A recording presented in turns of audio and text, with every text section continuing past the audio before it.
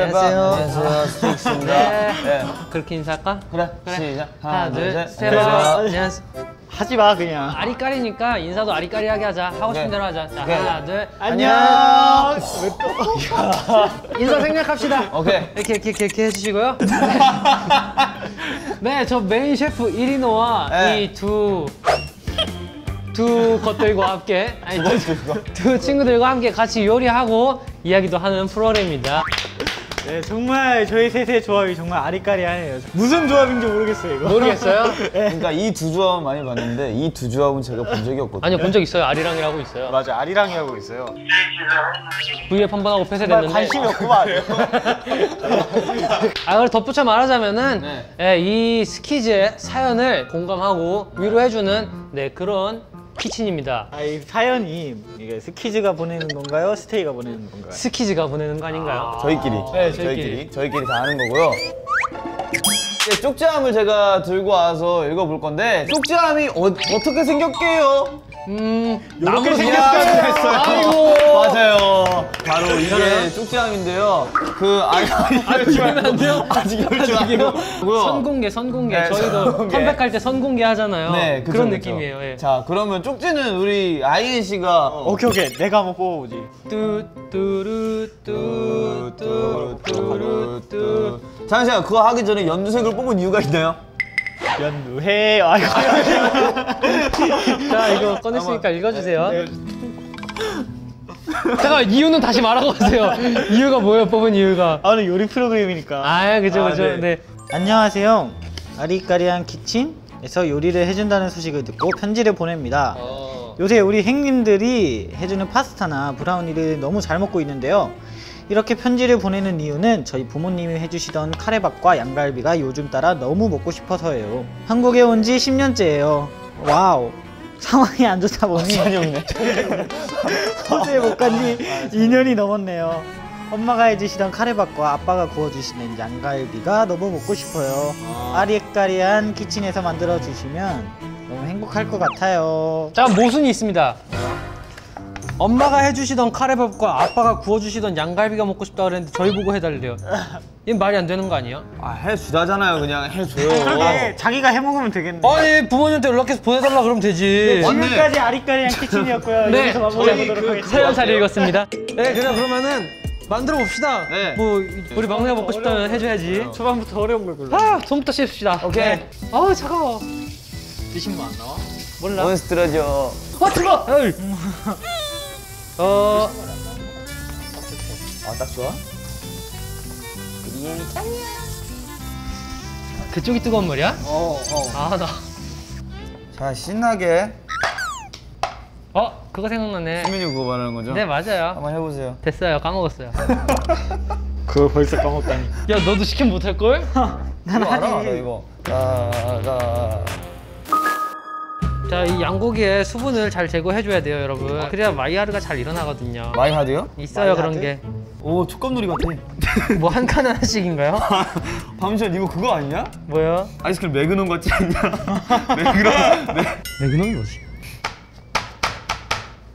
화난 거 아니죠? 아니야, 사랑스럽게 보살펴주고 있는 거예요. 그죠? 네, 방송 나갔던 거 음식 프로그램 있잖아요. 네. 거기서 제가 음식은 대충 해야 맛있다 그랬거든요. 정성을 들이지 말라 그랬어요. 근데 조금이라도 넣어주는 게 좋지 않을까요? 자, 여기다가 소금, 후추 밑간을 할 거예요, 여러분. 자, 후추. 이거 뭐 어떻게? 반대로구나. 오. 한영 한 건 했네. 자. 새 색깔. 그래, 이거지. 근데 나 이거 쓸 줄 모르는데? 우리 형. 집에 없는데 이거? 느낌 왔어. 해봐. 오케이, let's go. 오. 좀 뽀대는 안 해? 그런 말씀은 안 돼요. 그렇구나. 되나? 좀 멋있네. 고맙다. 자, 여기다가 저처럼 소금을 뿌려주세요, 여러분들. 신메뉴 안무를 하면서 소금을 싹 뿌려주세요. 나 요리 진짜 못하는데. 괜찮아, 소금 뿌리는 건 요리가 아니야. 맞아. 난 저런 아이고. 안무를 본 적이 없는데 아이고. 어떻게 생각하십니까? 아니, 이거 뒷정리할 생각하니까 머리가 아프다. 아이, 괜찮아. 후추 한번 뿌려볼게요. 반대로 하니까. 멋있다. 야, 나 진짜 이러니까 멋있냐? 나 되게 셰프 같아. 그러냐? 야, 근데 이거 운동된다. 전완근. 이거 야 이거 계속 돌려봐. 야, 이거 전완근 운동돼. 좋아. 나 어제 운동 쉬었단 말이야. 충분해. 뭐 싱겁다 싶으면 소금 찍어 먹으면 되지. 그렇지. 그냥 찍어 먹자. 아 완전 그냥 생으로 구워서? 안 돼. 그래도 매너가 있지. 찍어 먹는 게 좋은데. 왜 취존 안 해주셈? 아저씨. 형 취향 따위 중요하지 않아. 마상. 못들었네. 자, 올리브유. I love you, 올리브유. 이제 이 친구를 네. 아주 보드랍게 네.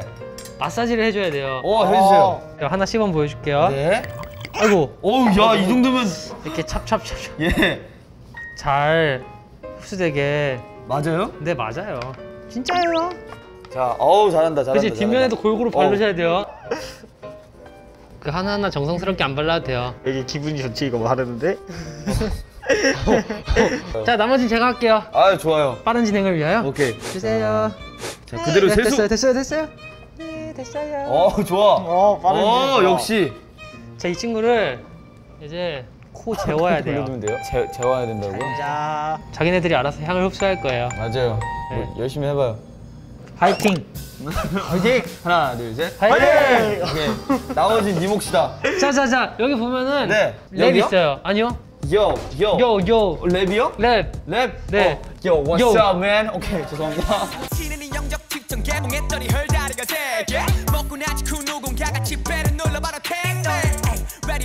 뭐 잘 밀봉되진 않았지만 네, 지가 알아서 하겠죠. 우리 화이팅 해줬으니까. 맞아요. 네. 오케이.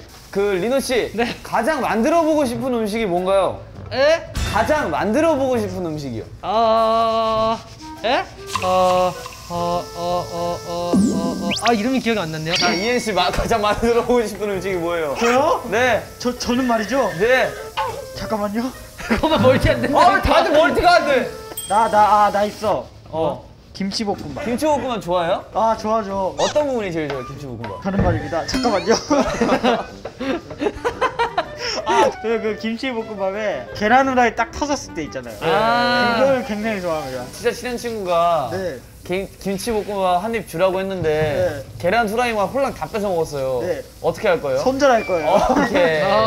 네, 그러면은 우리 한이는 이걸 씻어 오세요. 네. 형. 응? 믿어요. 알았어요. 믿고 맡기세요. 알았어요. 자. 양파 제가 까고 있을게요. 고마워요. 네. 자, 이엔이 따라해보세요. 네. 그냥 뜯어. 여러분 혹시 좋아하는 카레 취향 있으세요? 인도식 카레도 있고 뭐 한국 3분 카레도 있고 뭐 일본식 카레도 있고 되게 많잖아요. 저는 네. 3분 카레가 제일 맛있는 것 같아요. 그냥 전자레인지 딱 돌리면 되잖아요. 전자레인지에 돌리는 타입? 저는 약간 물에 끓이는 타입이거든요. 제가 옛날에 전자레인지 데워 먹어봤다 혀딘 적이 있어가지고. 아이고야. 야, 어떻게 감자를 이렇게 잘 닦냐? 이엔이 오늘 면도 했어요? 면도했죠. 깎아주려고 그랬는데. 언제까지 깎을 거예요? 언제까지 깎을 거예요? 이렇게 손 안 다치게 살살 깎으면 돼요. 전 좀 쉬고 있을게요. 네. 깍두기 모양으로 잘라요. 알았어요. 어디서? 어림도 없다. 굳이 깍두기 모양으로 안 잘라도 되잖아요. 진짜 세모나게 잘라주세요 그러면. 세모나게요? 네. 누구를요?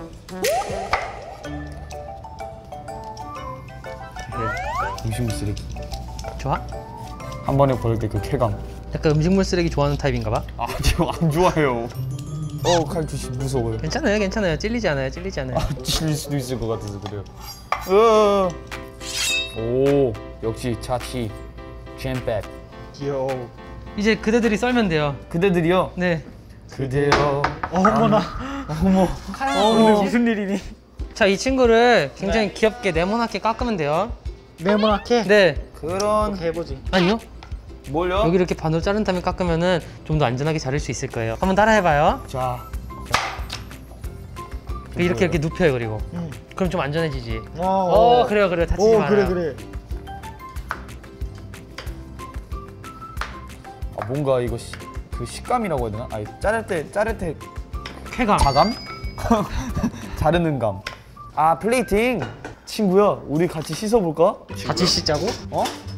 아니 무슨 말을 그렇게 훌륭한 녀석. 아 이게 뭐야? 버섯은 안 씻어도 되는데? 맞아. 버섯은 안 씻었지롱. 그럴 줄 마늘도 안 알고. 씻었을 때. 근데 한이는 꼭 씻어야 돼? 나는 씻고 왔어. 알았어. 마법의 스프. 돼지고기 냄새. 이렇게 엉덩이 흔들어주면서 하면 금방금방 한다고.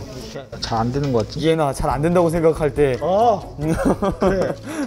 할 수 있다. 아직만 안 끝났잖아. 와. 아 고기 냄새. 오 마이 갓. 예. 오 마이 갓. 고기 냄새 한마디로 표현해봐. 고기 냄새는 한마디로 말이야. 고기야지. Yo, hip hop rhyme. Do you know? I like 우유. Do you know? I like 우유. Oh my god, man. 역시 우리 한이 래퍼. 내가 600ml 맞춰놓을까요? 그래.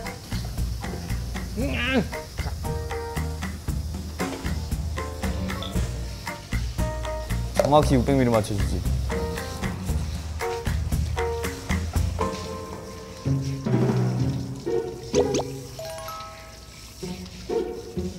오케이, 맞았어. 맞았어? Yes, let's go.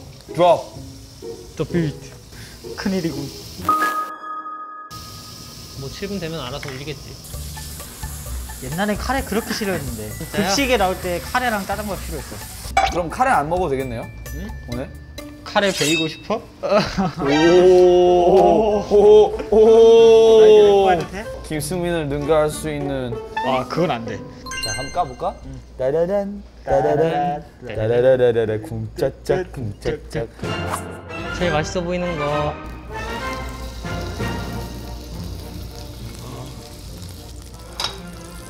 양갈비 진짜 오랜만에 먹는다. 양갈비는 최고의 단백질이야. 아, 그니까. 7분 지났다. 7분 지났어? 오케이. 어떻게. 자, 고기 잘 굽고 있지? 그거 뒤집지 마. 넣는다. 화이팅! 야, 그냥 완전 냅둬 그냥 그거 고기. 자, 이해나. 나머지는 너에게 맡길게. 그래. 야 카레 냄새 봐. 오. 이제 좀 때깔이 나네. 우와, 냄새 미쳤다. 아 이게 같은 양씨라서 좀 마음이 아프네. 같은 양이야. 야, 뭐야, 이거 꺼졌어. 어떻게 하냐? 아, 정신없어. 정신없다. 얘나, 거기 집게 하나 더 있니? 얘나, 우리는 예쁜 그릇을 준비해볼까? 그래. 왜? 내가 밥을 데피겠다. 아, 좋은 생각이야, 얘나. 숟가락. 숟가락! 아! 야, 우와. 뒤에 거 탄다. 내가 줄게. 아 이거 뭐 안 열려? 뭐야. 아유 아, 나 정말. 이거 왜 안 열리? 뜨거워요. 야, 도마. 정신없어. 오, 형. 오, 요생남 같아. 정신은 칼같이 그냥 때려박아. 때려박아. 아, 물기 제거 안 했다. 아. 아, 약간 지금 우리 하울의 움직이는 성, 그 성 안에서 요리하고 있는 것 같아. 아니야. 후추. 그럼 내가 하울의 움직이는 상어 하울 할게. 그럼 나 캐시퍼냐? 캐시퍼? 하울의 심장을 먹고 싶어. 아, 맛있는 밥이 완성됐네요. 그건 무슨 밥? 햇밥. 아, 말려들었다. 이렇게 말려 들어가면 안 된다는 거야. 아, 햄려들었다. 이거지. 됐다. 오. 쌀쌈. 예요. 자, 이엔 씨 방금 한 그 기적을 다시 보여주세요.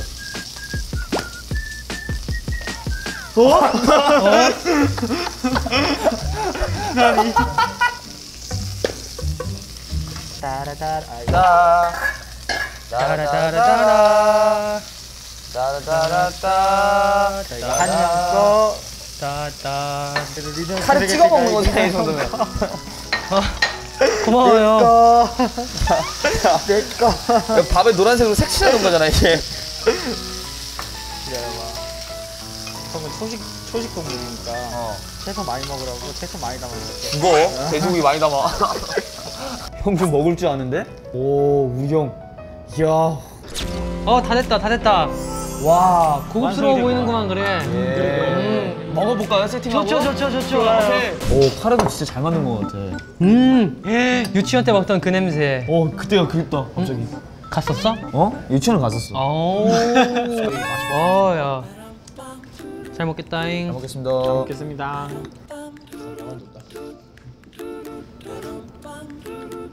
잘 만졌다. 야, 김치도 담글 걸. 김치 다른 소리 하고? 겉절이. 야, 근데 이거 진짜 맛있게 잘했다. 야, 왜 맛있지? 야, 당근은 별로 안 좋아하니까. 저는 초등학교 때 카레를 너무 좋아해가지고 네. 그래서 생일 선물로 친구들이 카레를 줬어요, 3분. 네. 그때 한 6통, 7통 받았을 것 같은데.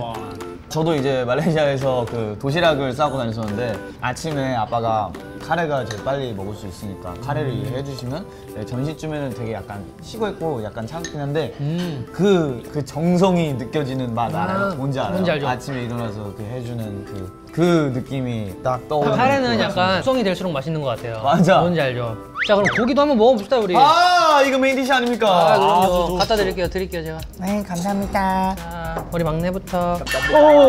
갈 뻔했네. 자, 그 다음은 형. 자, 맛있겠구만. 자, 먹어볼까? 자, 멋있게 한번 썰어보자고. 오케이. 이야. 찍어가. 맛있다. 일단 양고기를 처음 접할 때는 양갈비가 아니고 그거였죠. 양꼬치. 대부분 다 그러지 않을까? 맞아. 나는 약간 엄마가 만드신 그 반찬을 좋아해. 파김치랑 부추김치랑 막 일미나 막 그런 거 있잖아. 뭐? 일미? 일미라고 알아? 오징어채를 진미채? 저는요. 네. 그 아빠가 돼지 꼬리찜이었나? 오. 돼지꼬리찜. 아닌가? 돼지 갈비찜인가? 뭐였지? 등갈비찜. 등갈비. 김치 등갈비찜. 등갈비 김치찜? 네. 네, 그거요. 등갈비 김치찜을 굉장히 잘하시는데 맵습니다. 그리워요. 그거 안 먹으면 좀 오래돼갖고. 그러니까 만나긴 자주 만나는데. 아버지한테 영상 편지 한번. 사랑해요. 어쨌든 우리가 이렇게 뭔가 음식을 그리워하는 만큼 찬이 형도 되게 어머니 음식 그리워하시고 아버지 음식 그리워하실 텐데 그래도 저희가 이렇게 똑같은 맛을 구현하지 못했겠지만 그래도 정성을 이렇게 담아서 만들어 봤잖아요. 그치. 그래서 우리 형이 그리운 마음에 저희가 도움이 됐으면 좋겠습니다. 근데 우리 호주 갔을 때 한번 그 아버님이 해주셨잖아, 삼촌이. 맞아. 그때 양갈비 와. 그 숯불 하는 데다가 해가지고. 진짜 맛있었어. 기가 맞아. 막혔어. 호주 가고 싶다. 맞아. 진짜 호주 재밌었는데. 그때 바다도 갔었잖아. 맞아. 본다이 비치였나? 맞아. 그래서 우리가 이제 저 도시락을 싸줬으니까 그 형도 우리를 부모님이라 생각하고 아이고. 그래서 우리가 저한테 도시락을 싸줬으니까 그 형도 저걸 먹고 이렇게 고향의 맛을 잠시라도 느낄 수 있었으면 좋겠네. 그리고 나중에 또 이제 안 바빠지고 또 상황이 더 좋아지면 우리 다 같이 또 놀러 가서 그치. 양고기 파티하고 그치. 바다도 가고. 베리 놀아주고. 기회가 되면 꼭 다시 한번 가도록 하자. 다 같이 한번 가자. 각 잡고. 각 잡고. 각 잡고 가야 돼. 그치, 각 잡고 가야지. 멀긴 하니까.